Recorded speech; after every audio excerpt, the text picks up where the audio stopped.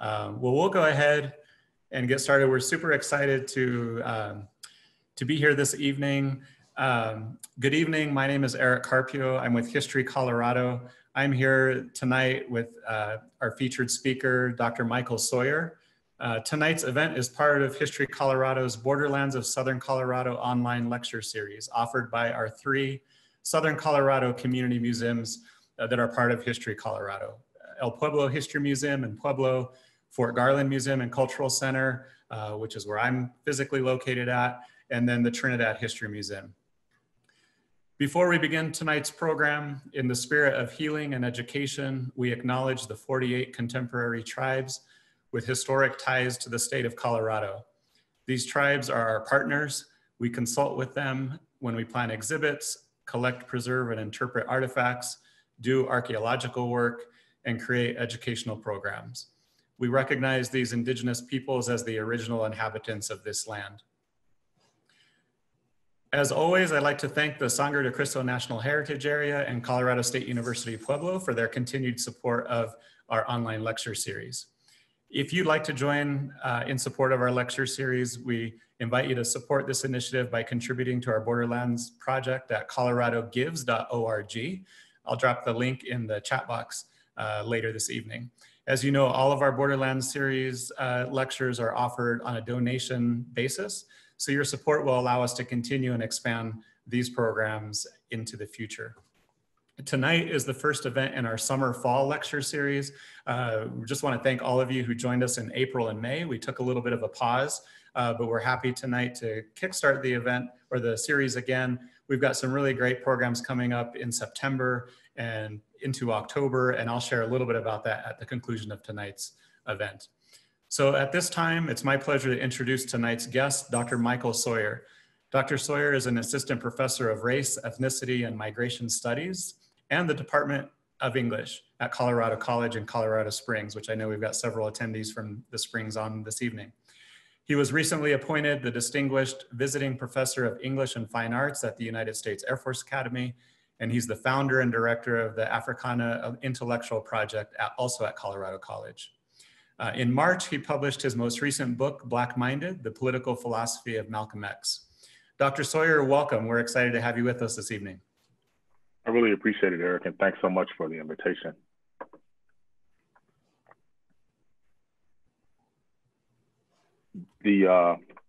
It's really a pleasure to see everyone joining. I realize this is not ideal. We really would like to have been able to do this in person, but this is the best we can do with what we've got. So I really appreciate all the participation and hope that we can have some interesting dialogue.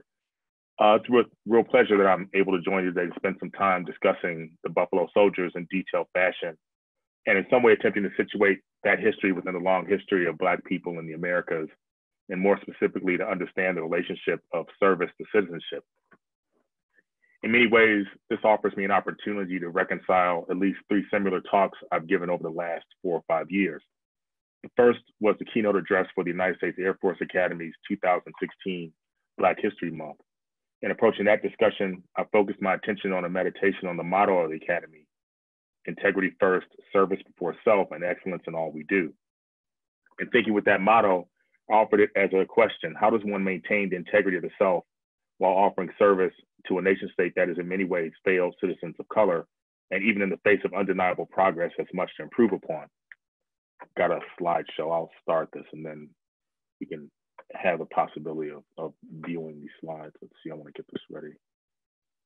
Desktop share.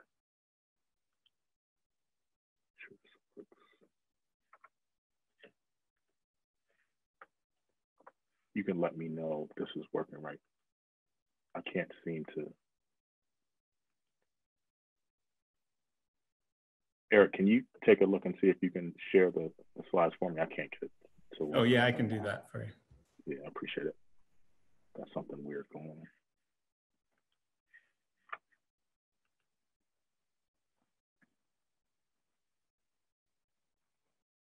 We can go to the second slide.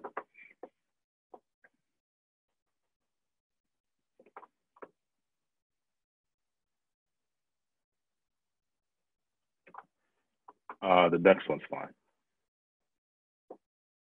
So as I was saying, this gives us an opportunity to think about the ways in which service is a complicated notion for people who are marginalized in society. I propose it's productive to employ the thought of W.E.B. Du Bois. This is the quote we have here. First, his canonical admonition from his 1903 treatise, The Souls of Black Folks, that reads, quote, "For the problem of the 20th century is the problem of the color line," close quote, along with his complex formulation from the crisis that I will quote indulgently, which provocatively proposes the following. This is the quote we have here. The crisis says, first your country, then your rights. Certain honest thinkers amongst us hesitate at the last sentence. They say it is all well to be idealistic, but is it not true that while we have fought our country's battles for over 150 years, we have not gained our rights? No, we have gained them rapidly and effectively by our own loyalty in time of trial, close quote. One reading of this implies that Du Bois wishes to place the onus of citizenship upon the aggrieved and marginalized subject. I propose perhaps a more nuanced reading that recognizes that without the possibility of service, there can be no discussion regarding its benefits. What I mean is that it is the moral responsibility of structures of exclusionary power to dismantle the barriers that have been erected to inclusion. What I believe Du Bois means is that once that impediment has been removed, then the possibility of service facilitates the achievement of rights by the formerly excluded subject. But the opportunity is only one element of the solution to this problem.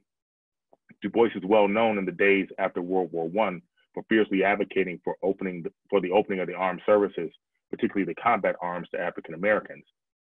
We know as well as anyone that it was not until President Truman issued Executive Order 9981 in 1948 that the barrier of discrimination was dismantled. That order reads in part, you can change the slide there. It is hereby declared to be the policy of the president that there shall be equality of treatment and opportunity in the military for people of all races, religions, or national origins. The next talk that I believe forms an important lead up to the conversation we're going to have today regarding the Buffalo Soldiers was in 2019, again at the Air Force Academy on the occasion of a celebration of the Tuskegee Airmen. In that talk, I elected to explore the notion that Black people were considered to be inferior to white people, and that served as the reason for denying them access to flight training. In Charles River editor's History of the Airmen, the following quote sets the context of marginalization that required resistance. Quote, when World War II started, the Black press and the Black community wanted Blacks to fly because in 1925, the military had done a study that said Blacks didn't have the intelligence, ability, or coordination to fly planes, close quote. With that in mind, the fact that the Tuskegee Airmen necessarily refuted the notion that I argue begins with James Madison's notorious assertion in Federalist 54 that rendered enslaved Africans only partially human. It's worth repeating these words from the primary framer of the United States Constitution that we hold so dear to, in some small way, witness the scope of the headwinds facing the achievement of a citizenship by people of African descent. Next slide, please. Madison writes, and this is from Federalist 54, but we must deny the fact that slaves are considered merely as property and in no respect whatever as persons. The true state of the case is that they partake of both those qualities, being considered by our laws in some respect as persons and in other respects as property. In being compelled to labor not for himself, but for a master, in being bendable by one master to another master, and in being subject at all times to be restrained in his liberty and chastised in his body by the capricious will of another, the slave may appear to be degraded from the human rank and class with the irrational animals which fall under the legal denomination of property. The federal Constitution therefore decides with great propriety on the case of our slaves when it views them in the mixed character of persons and property, close quote. In my mind, one of the most insidious elements of the legacy of the enslaved condition is this explicit notion, codified by Madison, that people of African descent are considered to be only partially human. Madison bent the logic to facilitate the project of writing Black people out of the Constitution, while simultaneously writing them into it through the compromise of our humanity. The dehumanization of Black people in all realms of life across the decades that span the late 18th century to a variety of forms of mistreatment in our world today exemplified by this compromise. It's clear to me the driving force behind much of what we understand to be the civil rights movement and its associated human rights initiatives was necessary to establish the humanity of Black people first and foremost. The third step that leads me to this talk was the delivery of the keynote address in the summer of 2016 at the occasion of the dedication of the Buffalo Soldier Memorial in Colorado Springs. In that address, I focused on the binary propositions of memory and memorial to unearth their importance in establishing that marker for the Buffalo Soldiers.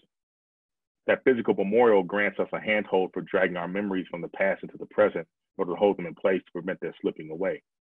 It is this holding in place a type of marker that seems to me to be the real power of the concept behind the memorial as an idea. In that talk, I cautioned that any memorial can mean different things for different observers. The memorial of the memory of the Buffalo Soldiers will mean something very different to members of the armed forces who see a genealogy of valorous struggle in these soldiers and their stories as compared perhaps to members of the Native American tribes who were embroiled in this complex and devastating struggle for land that held both of these subjects, African and Native American, is beneath the status of human. This must be understood and responsibly engaged to ensure that we do not recreate with our practice silence the same type of erasure that requires that monument in the first place. Understanding that we all bring our own self-consciousness to our experience of monuments. This is all in some measure mind-numbingly complex, but I will do my best to synthesize what we have encountered so far in order to provide a bridge to our discussion of the Buffalo Soldiers. As a practical matter, at least since roughly 1619, the status of people of African descent in this country has been situated as that of, at best, resident and at worst subject to the terrorism of slavery, Jim Crow, segregation, and/or mass incarceration. I've often received an incredulous response from students and even audiences that include people who must intuitively know that having been the first child born into my extended family in 1967, I was also the first person who had the expectation of the right to vote, and that the Voters' Rights Act was only passed in 1964. My father was a member of the 4th Infantry Division in the Vietnam War, a war in which he was drafted from a county in rural Alabama that did not have a single Black person registered to vote. What this means is that until the very recent past, my lifetime basically, service was demanded from Black people without the binary expectation of the right to attend citizenship. Despite this obvious dichotomy in the years following the devastation of the Civil War and the failure of Reconstruction in the South, the Buffalo Soldiers were formed being exemplar of a structure of duties basically without rights. Here we will lean heavily upon the text by Chaplain T.G. Stewart entitled Buffalo Soldiers, the Colored Regiments, the Colored Regulars in the United States Army, that was originally published in 1984 by the AME Church. Please pull up the next slide, Eric. I cannot recommend this book more enthusiastically to anyone who is interested in this history. Chaplain Stewart opens the text with a letter from 1899 that was sent to him by Lieutenant General Nelson A. Miles that is excerpted here. It reads, next slide, please.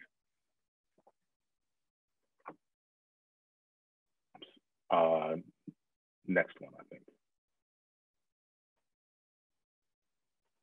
You know what, I think we skipped. If you can go back to, I think, I'm sorry. One more. Yeah, this one, I'm sorry. The one that starts, Dear Sir. There we go. This is from Lieutenant General Nelson A. Miles. It reads, Dear Sir, you will remember that my acquaintance with Negro character commenced during the Civil War. The colored race then presented itself to me in the character of numerous contrabands of war and as a people who individually yearned for the light of and life of liberty.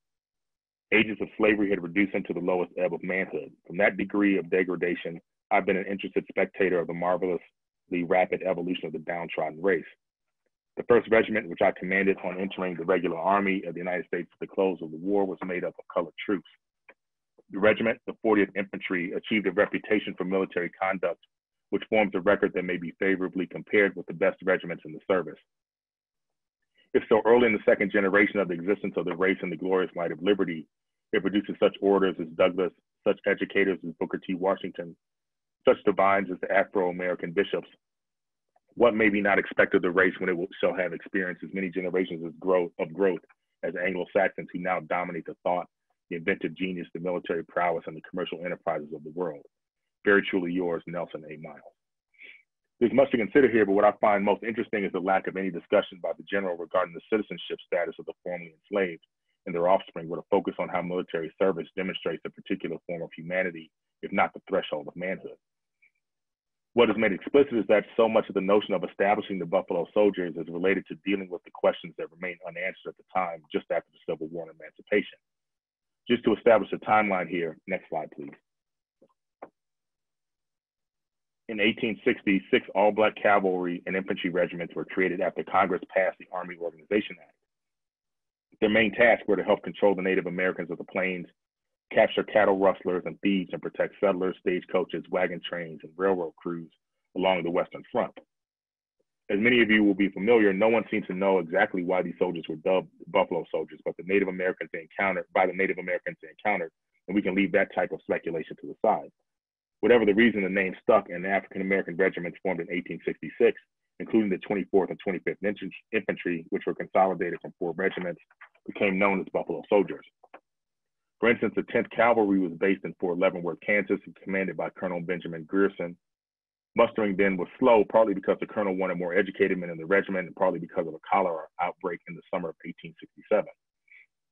In August of 1867, the regiment was ordered to Fort Riley, Kansas, with the task of protecting the Pacific Railroad, which was under construction at the time. Before they left Fort Leavenworth, some troops fought hundreds of Cheyenne in 2 separate battles near the Saline River. With the support of 38th Infantry Regiment, which was later consolidated into the 24th Regiment, the 10th Cavalry pushed back the Native Americans who were dedicated to protecting their land. The Historical Archive grants us precious little access to the actual thoughts of the soldiers in question. We have to piece together the conditions here by reading between the lines of communiques provided by the officers in charge.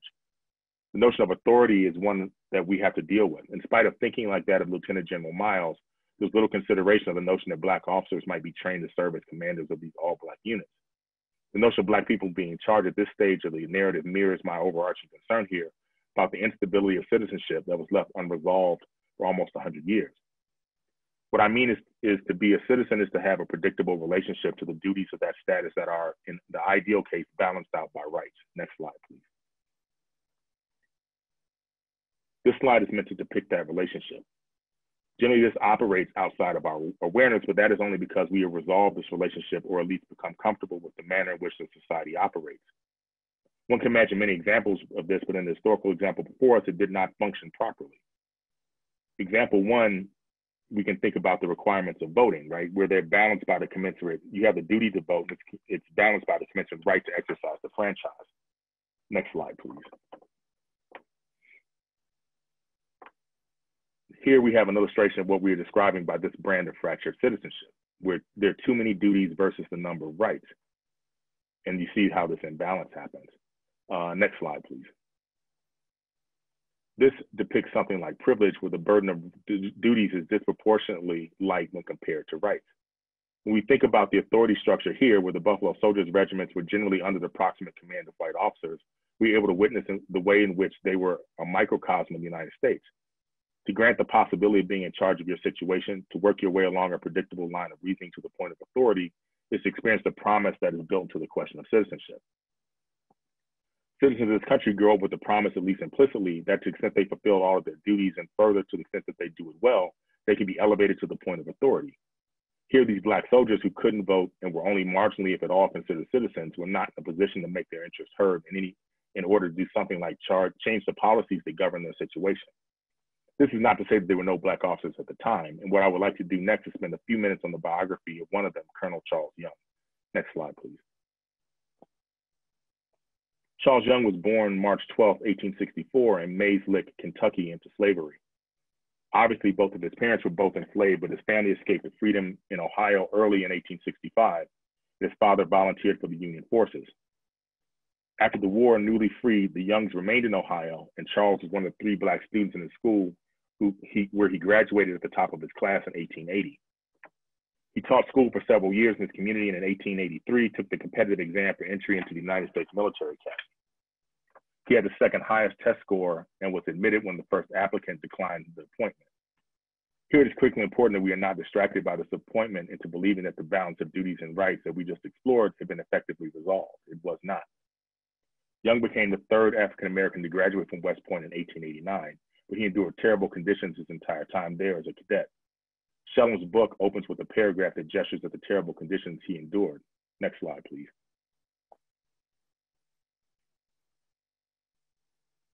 When Charles Young graduated from the United States Military Academy at West Point in 1889, he hoped he ended a difficult chapter in his life. His 5-year struggle to earn his coveted diploma and receive a commission as a 2nd lieutenant in the U.S. Army was full of challenge and triumph. Young had to face this ordeal in a racially charged atmosphere where most of his classmates ignored him or refused to have anything to do with him, yet he persevered and graduated. Close quote. The Buffalo Soldier regiments had been the destination of the 2 Black cadets who were commissioned before Young, and his assignment was the same. He was detailed to the 10th U.S. Cavalry on September 14, 1889. In spite of this initial assignment, while home in Ohio on leave and prior to reporting, his assignment was changed. Young protested to the War Department, asserting that he would already ordered and paid for the necessary cavalry uniforms, and they would be useless in an infantry regiment. His assignment was reconsidered, and he was ultimately assigned to the 9th U.S. Cavalry, where he reported in November 1889 at Fort Robertson in Nebraska. One should not be fooled into believing that things went well for Young or any other Black person in service at this time. The challenges of Jim Crow and marginalized citizenship were as omnipresent in the Army as they were in American society. I encourage you to read Brian G. Salem's book to get into the details of this remarkable life, but let it suffice to say that up until the last moment of his storied existence, Colonel Charles Young excelled against these headwinds. One important period of his professional life was his assignment as a military science instructor at Wilberforce University, the nation's oldest privately operated African-American college or university, in September of 1894. This was also an irregular assignment, as officers were generally to serve more than 5 years with the regular forces before being deemed seasoned enough to leave their units and be away from the Army. However, this was a fortuitous assignment for the history of our country because at Wilberforce, Young became close friends with two of his colleagues, the poet Paul Laurence Dunbar and W.E.B. Du Bois, who we quoted earlier, whose concerns regarding military service we've already discussed. According to author David Levering Lewis in the biography of Du Bois, quote, Young's was the first genuine male friendship in Du Bois's life, one of a handful in which there was a genuine affinity, close quote. We cannot overrepresent the importance of this relationship and what the importance must have had for both of these men. On the part of Du Bois, he was granted firsthand knowledge regarding the manner in which military service worked for African Americans, and Young could understand the world through the eyes of unarguably one of the most important thinkers of the 20th century. We could spend days discussing the career of Colonel Young, and in my own profession, I've spent years studying the intellectual production of Du Bois, but that's not what we're here for. What I want to approach now in some detail is an example of the fractured relationship between service and marginalized citizenship, with some thinking in and around the 1917 race riot in Houston that is known as the Camp Logan Mutiny. Next slide, please. The riot began with an instance of police brutality, which I believe helps us to situate this event within the complications of our present moment. Briefly, the story is police in Houston brutally arrested a Black woman who was putatively accused of hiding a Black man in her home who was allegedly participating in a dice game. A soldier from the Buffalo Soldiers, in this case the 24th Infantry's Corporal Charles Baltimore, interceded and asked if he could at least retrieve some clothing for the woman who had been dragged into the street barely clothed. For his trouble, Baltimore was beaten by two officers, Lee Sparks and Rufus Daniels, who were notorious for their brutality against Black people. He was shot and ultimately dragged into jail. Baltimore, in spite of his injuries, was released, but not before word got back to the 24th that he'd possibly been lynched, and up to 100 Buffalo soldiers armed themselves to march to the jail and free him if he were alive, and to take revenge on the police who had been brutalizing Black people on a constant basis. Ultimately, the conflict resulted in the deaths of 19 people, 15 white and 4 Black. 118 Buffalo soldiers were arrested and charged with mutiny and a series of other charges, and 13 of them were hanged to death without due process. The point here, and I hope we can have some productive conversations, that the catalyst for this tragedy was a systematic harassment by police and white residents of the area of the Black people, as well as the desire to marginalize the status of Black soldiers. Even moving the base to the Houston area had been very, very controversial, and this is exemplar of that problem. Without taking the atmospheric conditions here, lawlessness on the part of police into account, 13 potentially innocent men were executed and hundreds more had their careers destroyed. Over the last decade or so, professors in the history department of the University of Houston have mounted a campaign across at least 2 presidential administrations to have these cases reopened in order to posthumously pardon the convicted. This is one of thousands of examples of the complexity of American political, social, and economic life for people of African descent that exist in spite of the desire to establish a practice and ethos of service in order to have a chance at full citizenship. By way of closing, I hope we have time for further discussion. I would like to circle back to where we started and tie up a few loose ends to make sure that the point here is made clear. Though it seems that memorializing the Buffalo Soldiers is about their military service, to me it's really more about the important calling in our society, the promise of full citizenship. I say this not to demean military service, but to emphasize the fact that it is in service literally to citizenship in particular. The opportunity to serve is really the opportunity to be a more particular type of citizen. That duty is to be met with the appropriate amount of rights. And when we consider the sacrifice of the Buffalo Soldiers, it is imperative we recognize they did this to serve as an example to us about the depravity of mistreating our fellow human beings. They did not have the right to vote because if you can't vote everywhere in the nation, you're not in possession of this most fundamental and important of our rights.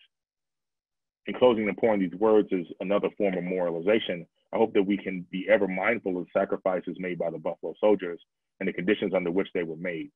In so doing, we might imagine and bring into reality a more positive future that in some measure can begin to honor the lives and struggles of these heroes beyond statues, highways, books, and songs by building a world that they would recognize and improving upon their condition. Thank you, and I hope we can take some questions from the chat box.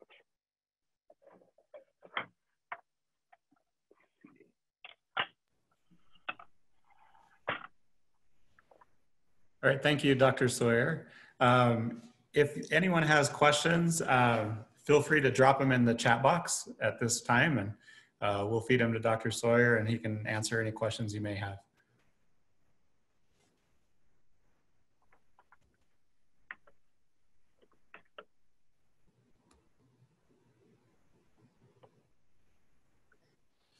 So there's a question to repeat the incident or the name of the incident in Houston.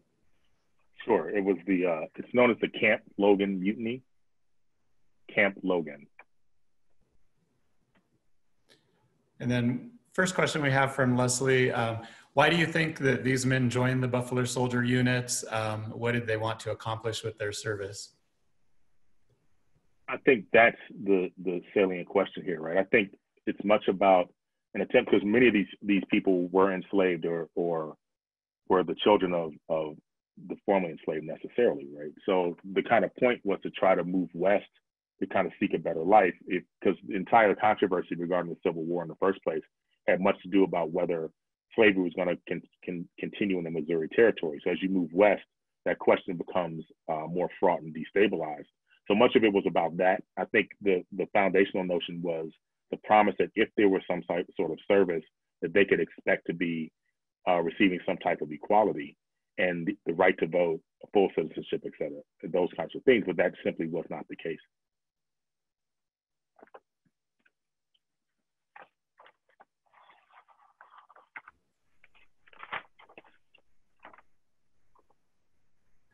So there's another question asking if you can comment on the Beecher's Island morning of rescue. What's I'm sorry, I didn't see it. What's I'm not familiar with the event, so I'll have to get, but if you send me an email, I'll bone up on that and get back to you about that event. So a question about Young. It says, with Young being from Kentucky, did he have any previous horsemanship background? Do you know, or how much knowledge of horses and horsemanship did early Buffalo Soldiers have? I would imagine there would be some with the cavalry units, but is that something that? Yeah, I mean, Colonel Charles Young is legendary for his horsemanship in particular. I don't know where you picked it up, but some of it, he would have been his training at West Point, that still at the time included a great deal of horsemanship training for people who were headed for the cavalry. But he was forcibly retired when he was a lieutenant colonel, and in order to prove his fitness for office, he rode a horse from Ohio all the way to Washington, D.C. to the War Department to kind of there was no existence of roads in the way we understand it now, to demonstrate that he was still fit for service. So he was a notoriously adept horseman.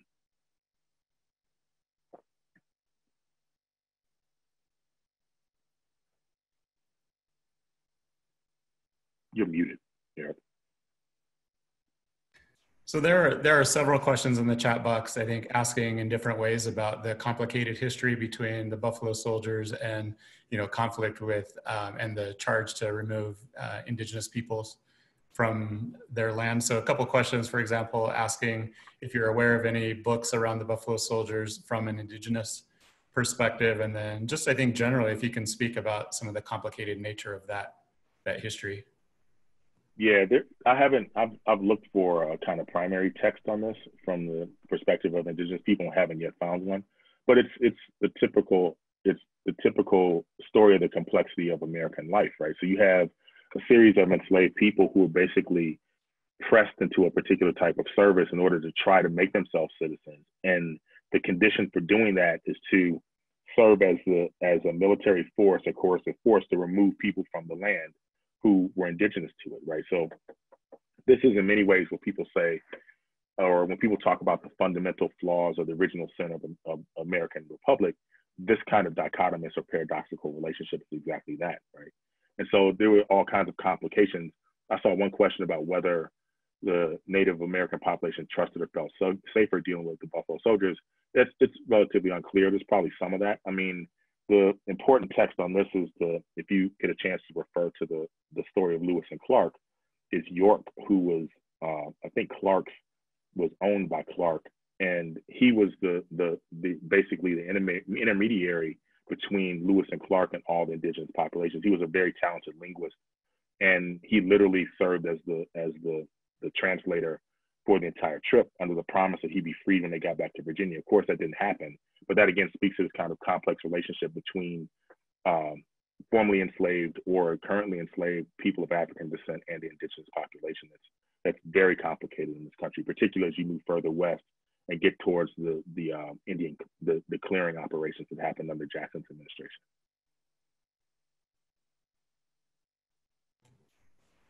Great, thank you. I think because we're located obviously here in Colorado, there's a few questions about if you could talk about some of the Buffalo Soldier history and connection to Colorado or this region.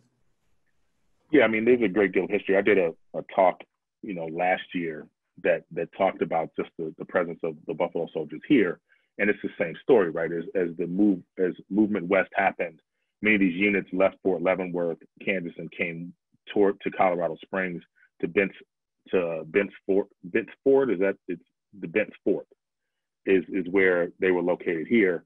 And, their job was exactly what we've been talking about, right? This notion of keeping safe settlers as they were moving further west, and also participating in pushing to kind of clear land as the country, headed towards this notion of manifest destiny.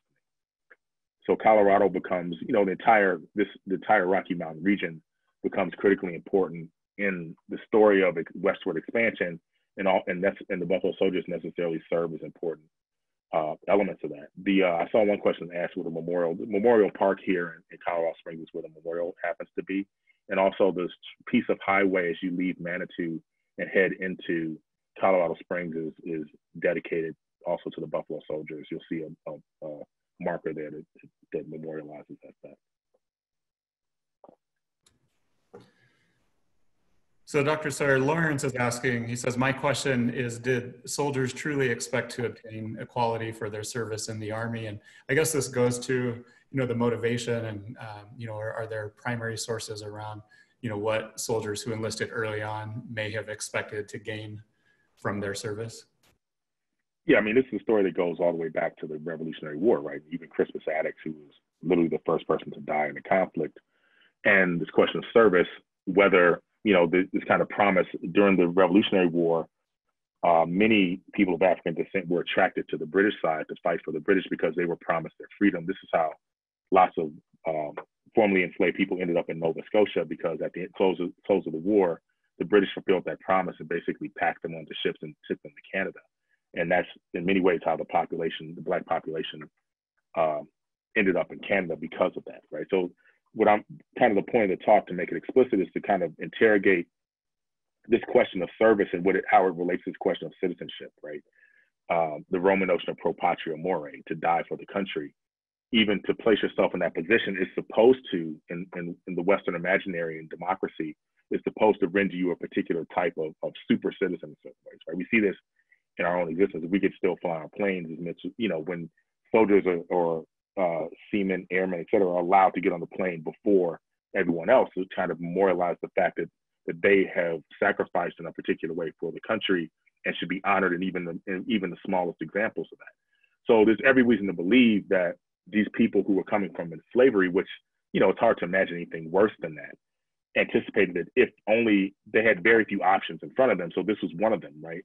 And some of that would include the kind of freedom of getting away from the places the plantations that they've been enslaved on in the South, and moving west with the hope that there would be some new type of life there. So they expected it. it took 100 or more years almost for that promise to be fulfilled. And we're still kind of working through this problematic in many ways today.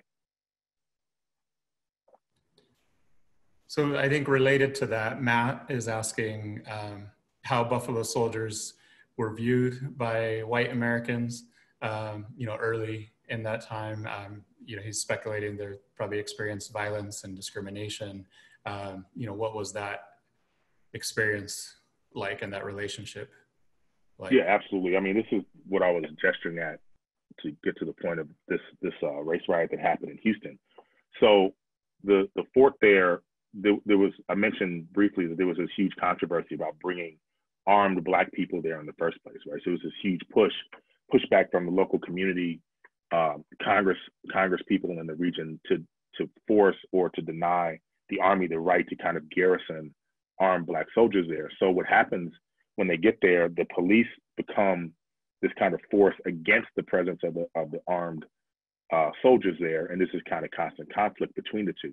There've been, several massacres, of Black members of the armed forces over time, right? There's a large massacre in New York City just at the close of the Civil War, where all the Union soldiers who were pursued, and many of them chased down and killed by mobs of kind of white vigilantes. So the problematic is this tenuous, and this speaks to this question of citizenship, right? The question of whether Black people were eligible to be armed or not was foundational to this question, and why Truman and many people were so reluctant to give arms to Black soldiers was just this question of a concern that then there would be some insurrection in the country, and you have trained people who would then be able to kind of undermine the integrity of societal order.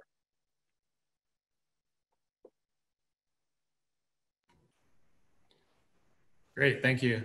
There's several questions about some of the resources that you mentioned, or maybe other references. Flo asked what sorts of firsthand accounts from Buffalo soldiers exist. Are there any written record or accounts of Buffalo soldiers themselves describing time at Fort Garland or other Colorado installations? But can you talk about some of the research, or if people are interested in doing their own, reading after tonight's talk, where would you point them to? Yeah, I mean, I think there's some pretty well done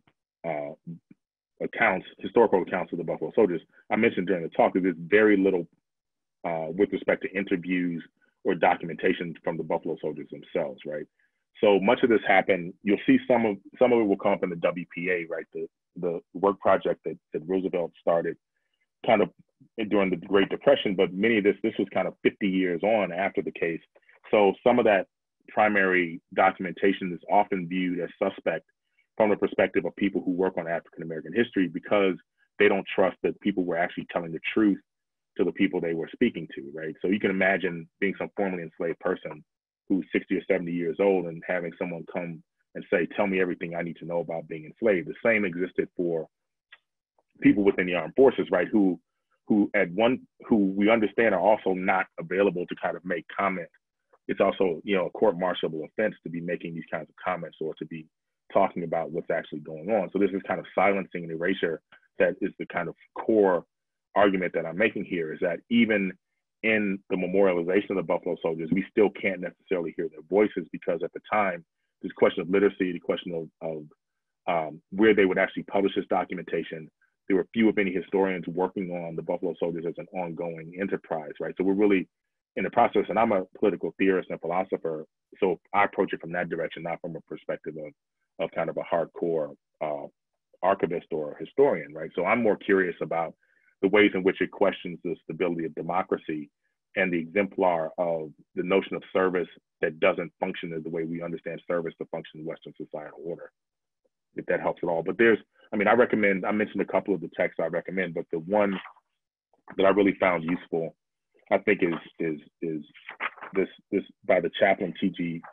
Stewart, right? It's entitled Buffalo Soldiers, the Colored Regulars of the United States Army. This is a 1904 text that was published by the African Methodist Episcopal Church. So there's some element of there's not as much mediation in that text as there might be in some other historical texts that were kind of written contemporaneously. And the Army's records are notoriously bad with respect to what was going on. So Carmen asks whether any Buffalo soldiers, to your knowledge, were denied citizenship after completing their service. But I think that also goes to a larger question: what's the experience once they leave service, right, and go back into American life? There's another question, I guess, related to that around whether Buffalo soldiers organized politically, after leaving service. So a couple different questions, but do you mind talking about that? Yeah, I mean, I think they were never citizens, right? And they were more at this point, it's a question of whether you're residents, whether you're almost in some ways soldiers for hire, because you're not going to achieve the kind of benefits of citizenship. So as I mentioned, 1964 is the Voters' Rights Act. We're talking about the 1880s, 1890s here. So we're 50 years ahead of, 50 or 60 years, 70 years almost, right? Ahead of the kind of question of being able to vote at all for Black people in this country. So that once you took the uniform off, they weren't allowed to vote while they were in the Buffalo Soldier Regiment, unless they happened to be in some state at, northern state where they were afforded the right to vote during that period of time, which was not a franchise that was predictable. You have to understand that prior to the first Great Migration, roughly 95% of all people of African descent in this country lived in what we now understand to be the South, right? So literally, when I was mentioning my father, who came from Hale County, Alabama, when he moved to Chicago, that was part of the kind of second Great Migration in the mid-1960s of people leaving the South and moving to these northern cities. And he came there without the right to vote from where he had come from. And so, there's no reason to believe that that's really what was going on. As far as what happened, many of these people, the Oklahoma, the Black Wall Street Massacre is an exemplar of this, right? You had these Western communities would spring up, and many of these people who would become the founding members of them had been members of the army who would come west in the first place. And there's several, horrible massacres where these towns were descended upon by mobs of kind of white people, and everybody was summarily executed and the towns destroyed. So there's, example after example of just that type of terror that was, explicit kind of post Reconstruction, post Jim Crow, in that area of kind of really marginal segregation that was happening from the 1880s all the way up until including the 1950s and 1960s.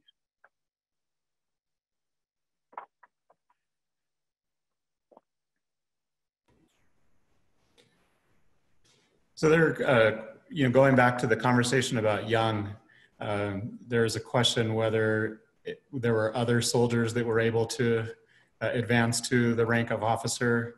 And what was that process or that experience? Yeah, I mean, so I'm pretty familiar. I went to Naval Academy, so I always find it funny to always end up talking about these kind of Army people, particularly from West Point. But the Naval Academy didn't have its first, I think, actually know, if you can imagine this, I actually know the first African-American graduate of the Naval Academy, which is outrageous in certain ways, right? I was class of 89 and he was still alive. He was actually from Chicago, so I kind of met him. But these people, so Colonel Charles Young was the third graduate. The first ended up being court-martialed, and his court-martial had been overturned as well. He showed up. There was this controversy between, this is why and we didn't have time to get into it, this is why Colonel Charles, Second Lieutenant Young's at the time, his assignment to the first unit was supposed to be switched because there was already another African-American graduate of West Point there who ended up being court-martialed and kicked out of the Army for basically trumped up charges. So you have to understand that assignment to these Buffalo Soldier units for white officers was considered to be the kiss of death for your career, right? The last thing you want to be as an officer was to be assigned to be in charge of Black soldiers. So they were, if you showed up there as a kind of second lieutenant from West Point, you were white, you'd already had some chip on your shoulder for being there in the first place, and it just did not go well. So there was always this tension. So those first three graduates all ended up at Buffalo Soldier units, and Colonel Charles Young becomes the most successful of them in many ways because he was able, when I mentioned that it was strange for him to leave the kind of operating Army and go to Wilberforce at that time, that actually probably proved fortuitous for his career because it got him off the track of being around these kind of regular Army units that were notoriously invested in segregation, Jim Crow, and trying to marginalize Black soldiers and Black officers in particular. So Tamar is asking about the history of female Buffalo soldiers, and it brings to mind, at least in my mind, the story of Cathay Williams. I don't know how familiar you are with that story, but do you mind sharing some of that? I think it's Yeah, this is really interesting. There's actually a person here in southern Colorado who's working on trying to unearth the details of that historical example, where there was a woman who was posing as a man to kind of participate, to be a member of the armed forces at the time, within the Buffalo Soldiers. And so there were several people from, lots of examples of this during the Civil War, and we also see exemplars of this with respect to Buffalo Soldier units, because again, it was this question of maybe this is the only opportunity they have to kind of get away from what was going on in the South, kind of post Civil War and post Reconstruction, where the Ku Klux Klan becomes this domestic terror organization that's sweeping through the South, and that's where you have the kind of spike in lynching. So getting out of there, whether you're a man, woman, or child, is of primary importance. And we have an example of one person who actually hid her gender in order to become a member of a Buffalo Soldier unit.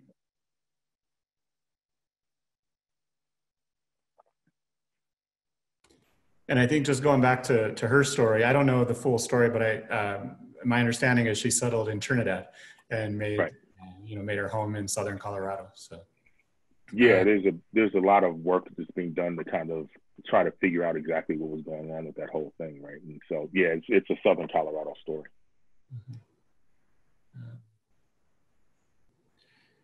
So I think, so Elisa's asking if we have any book recommendations to share with elementary or junior, senior high school students. I don't know if you do, Dr. Sawyer. I know I'll just put a plug in for our bookstore at the Fort Garland Museum. We've got a handful of children's books that talk about, this history that I don't know the titles off the top of my head, but, we can certainly, share that if you just drop us a message. But Dr. Sawyer, I don't know if you've got resources for younger children. Yeah, I hadn't really done that, but typically these are things that you find in these museums. So that's what I'm saying. Erica is exactly the person to be asking about that, because that's where you find those kind of resources. And it's critically important. It's so important that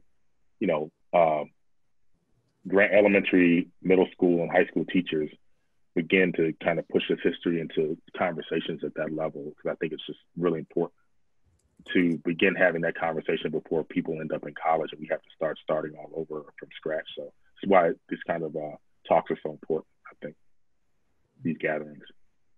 We have a question from a colleague of mine, Maya Kronfeld. Let's see. When it comes to Buffalo Soldiers, the humanity of soldiers celebrated early or without any discussion of citizenship, does that mean that recognition of personhood and citizenship are not so bound together as we might be led to believe?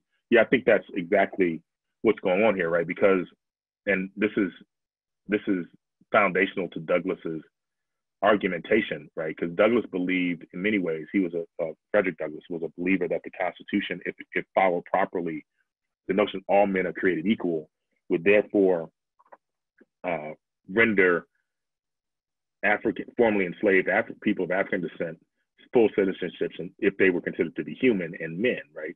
What we're seeing now is that's not necessarily the case.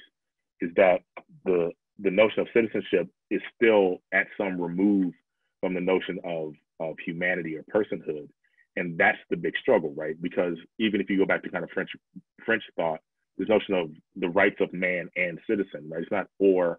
The two things have to go together. And the question of putting them together has been a complicated situation in the United States since, 1789, at least in the ratification of the Constitution, that is so marginalized by what Madison was thinking about in Federalist, about the way in which he understood people of African descent to only be fractionally human.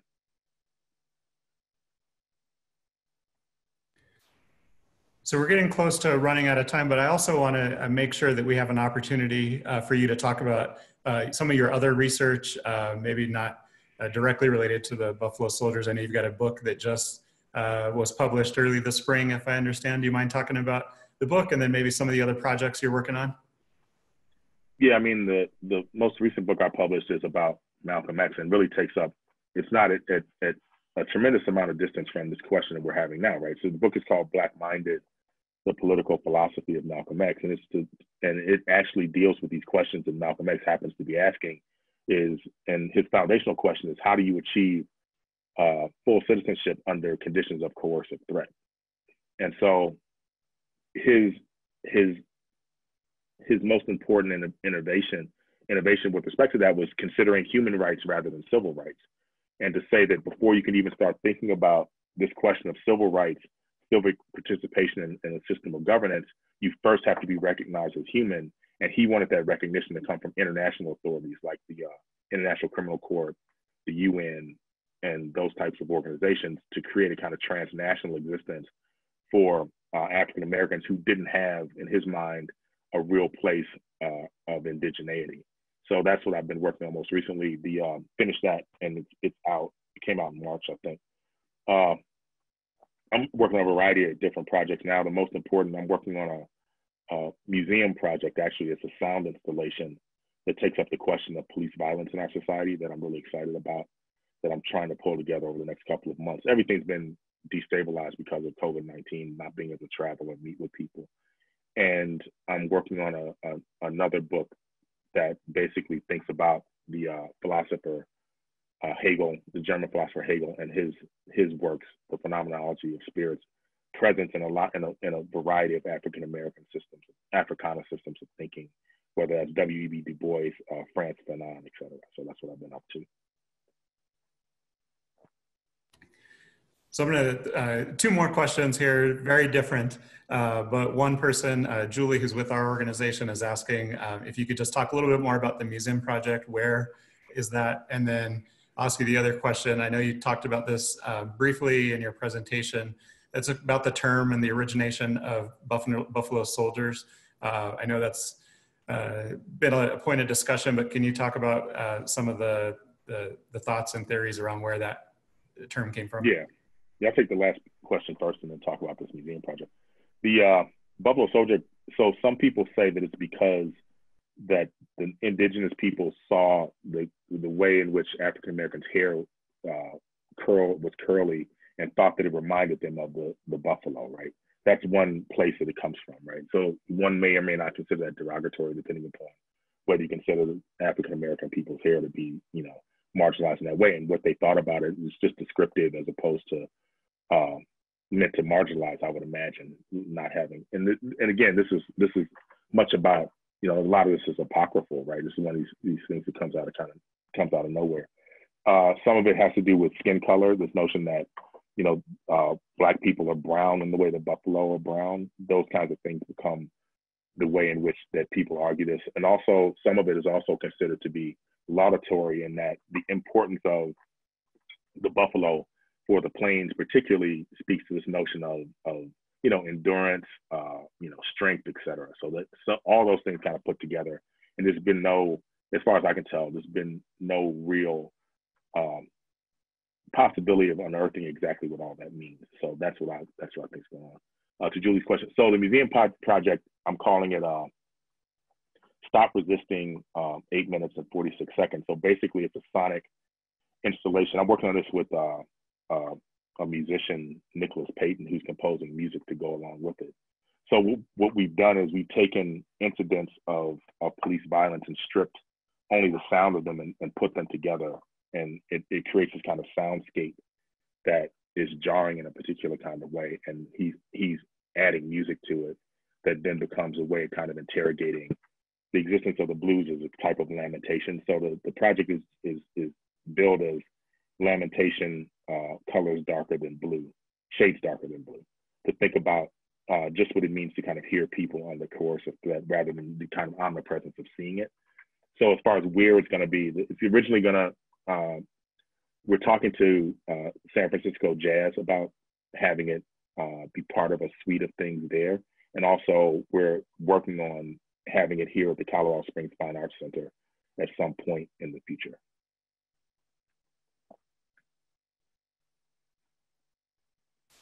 So that sounds really fascinating. Dr. Sawyer, thank you so much for joining us this evening. It was a pleasure having you. Unfortunately, we're kind of winding down. You provided some amazing insight and a great evening. So also want to thank everyone who joined us out there this evening, who made time to be with us. here. Thank you again to the Sangre de Cristo National Heritage Area, to Colorado State University Pueblo, and all of our donors and supporters for supporting public programming at all of our History Colorado community museums. As I mentioned at the beginning, we've got a few talks coming up this fall that we're really excited about. Thursday, September 3rd, we get to have a really great conversation with Dr. Roberto Montoya, who's a adjunct professor at the University of Colorado, Denver, also has done a lot of really amazing work. We're gonna take us on a really great conversation to talk about Hamilton, the musical. It's a little bit of a diversion from our typical geographic focus, but we know there's a lot of interest in this, and we think some of those themes are gonna resonate with issues and history here in this region. Thursday, September 24th, we're gonna be pleased to welcome Dr. Majel Boxer, who's a professor at Fort Lewis College, to talk about the history of the Fort Lewis Indian School in Durango. So that's what we've got coming up. Again, thank you for joining us this evening. We hope that y'all have a good evening. Thanks a lot.